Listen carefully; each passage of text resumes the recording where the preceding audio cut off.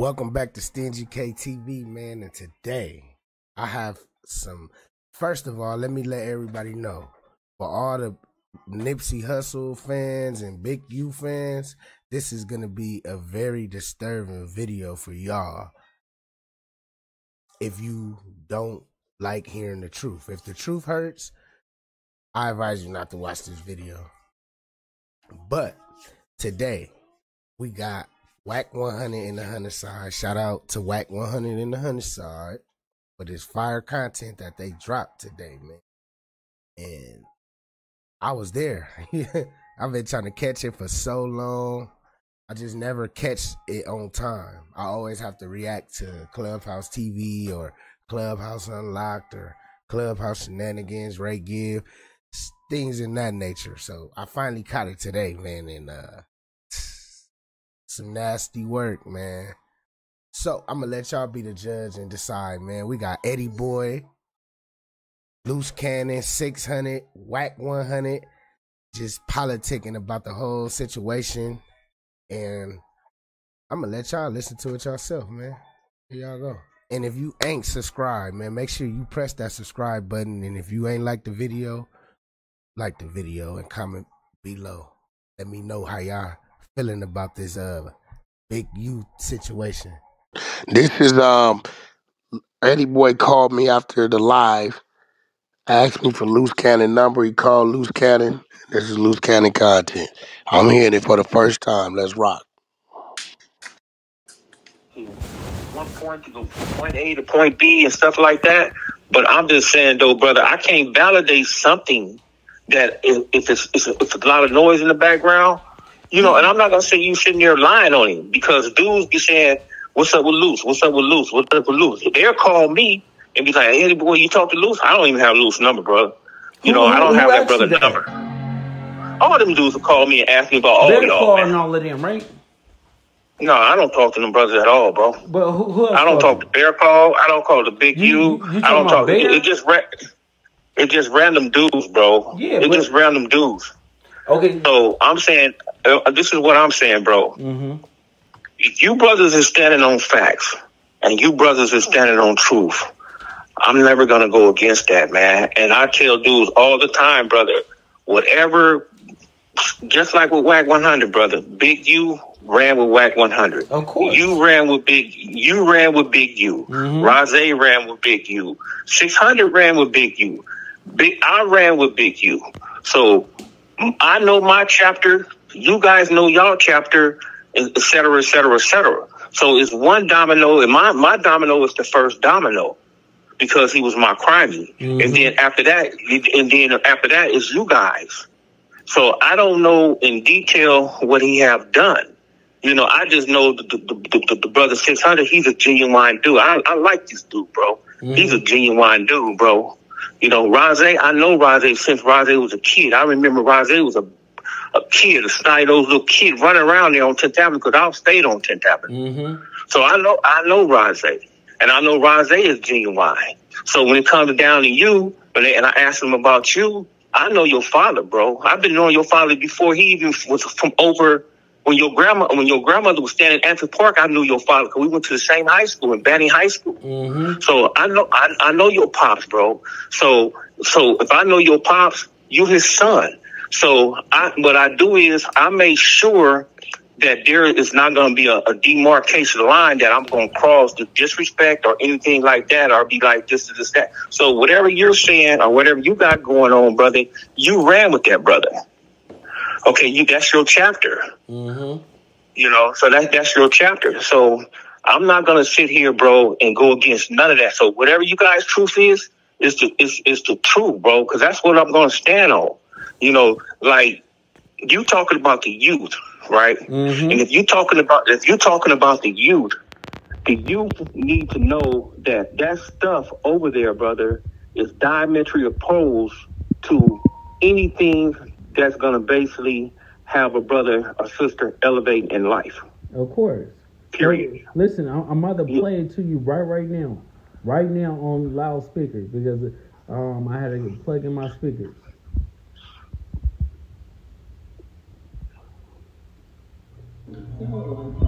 Let's right now. yeah. What up? You heard that, right? I'm gonna play it again. Yeah, I heard that. I'm gonna play it louder. So, like, bro, let's up right now. Yeah. What up? So, you heard it, right? Yeah, I heard somebody say Dempsey got killed, bro. But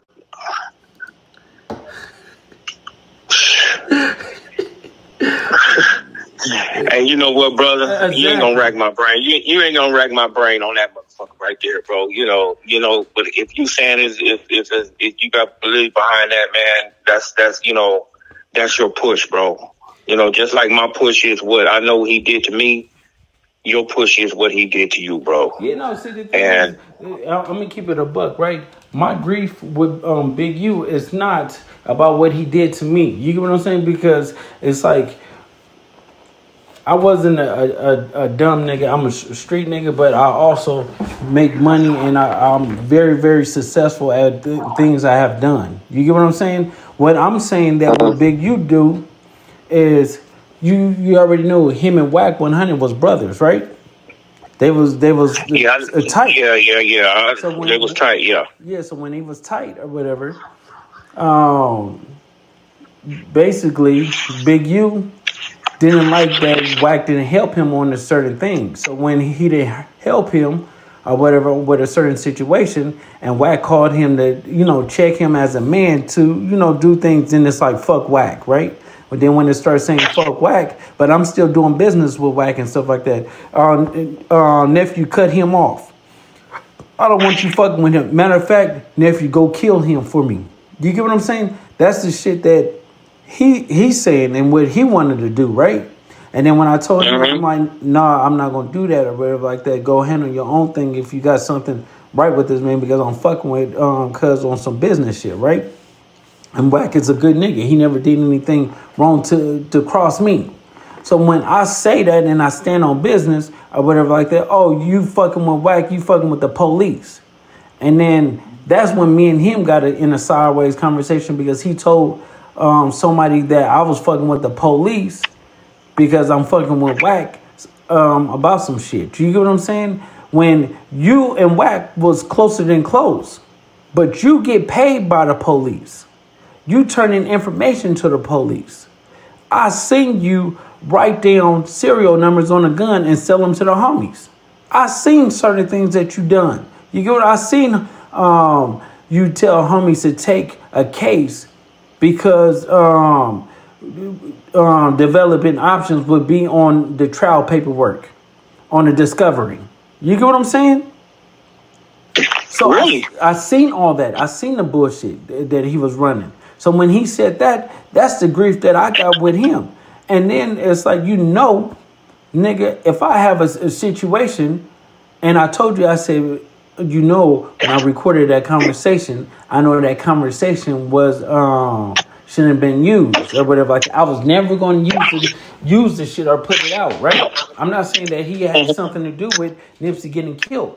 All I'm saying is he knew Nipsey was going to get killed and didn't warn his little brother, like, quote unquote, he said he was going to do. But then when Nipsey get killed or whatever like that, now it's like, oh, I'm the nigga, the face of 60s now. That's all cuz wanted. Yeah.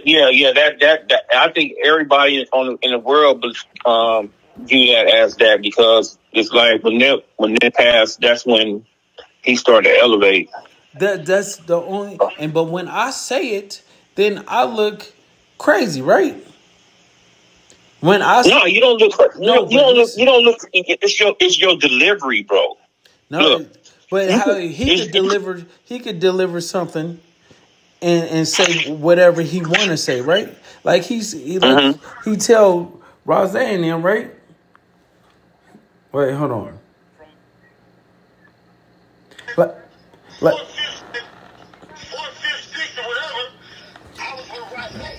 Right. So he's saying, I got a video where he's saying with Rose when he was supposed to kill me. Rose, I got it on there where Rose said, nigga, I was never with you. You get what I'm saying? Like, he tried to change the narratives and throw niggas in on certain shit. That's why Rose stopped fucking with him. You get what I'm saying? Because he started lying on Rose. So it's like, you can't sit there and say certain things when you completely lying about everything that you talk about. He set niggas up. He do certain things, certain fuck shit, and then niggas supposed to condone that. How can you condone fuck nigga shit? Like you said, he told on you, right? Then he tried to make it seem like you was telling on him when you was in the pen. What type of fuck shit is that? Yeah, that was some fuck shit. So you have to understand this, right? You think he got away with it, right? What he did 30 years ago, right? Got away with it, clean. Scotch. You don't think the nigga is doing that still? Come on, Eddie boy, you gotta be. Come on, you are. Hey, look, bro. Look, I'm not stupid. I'm not. Listen. I'm not stupid at all, bro. Exactly. And I see the signs. And when I tell you, brother, that I have nothing to do with that shit over there, it's because dudes know what's going on, and dudes turn a blind eye to it, bro. And that's all I'm saying. You know, that's all I'm saying. Dudes turn a blind eye to it. So my thing is that this is my thing, bro. If they're gonna turn a blind eye to it, that's something they have to deal with. But now, if it's starting to affect like the masses of the people and the kids and stuff like that, of course you guys supposed to speak on that. I don't have a problem with that. So think about this, right? I told him, I said, listen, why you don't coach your kids? Why you don't give out information and stuff like that to the police? Do your job if you're getting paid hundreds of thousands of dollars to do it. Just don't stick your nose in hood business if you one way. You can't not set up a homie or whatever like that. He comes in and confidentiality and tell you certain things, and then you send him up the river. It don't work that way.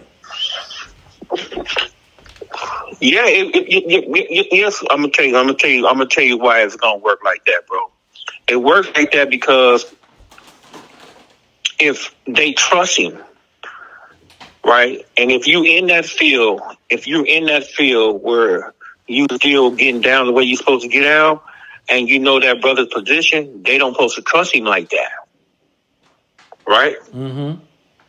They don't supposed to trust him like that, bro. Mm-hmm. So I know a lot of brothers that have them type of programs, but they're not a part of the hood politics anymore. And that's all I'm saying. He have to be he straddled the fence. You get what I'm saying? How can you call calls and shots? You can't do that. But I have like I said, bro, I know a lot of brothers, man, that's in them type of programs, but they quit. They ain't not with it no more. That's their job. Their job is to, cause they're, brother, believe me, bro, I didn't do my homework on all this stuff. Of course. Right. And I asked brothers that's in that stuff. I'm like, what is you guys' job description? And what they tell me, bro, they have to work with them people, bro, irregardless of what you're talking about. Exactly. You have to. That's what I already know. Because I seen it firsthand. And that's all I'm trying to tell you, Eddie boy, is the nigga works with the police. He gets paid by the police and he does police shit. So it's like, bro, and then you can send the homie to go do some dirt, or you want to hit the lick with the homie and you still doing police shit. It does. Make sure you subscribe, man, so you can stay in tune. We got more of that. Watch the next video.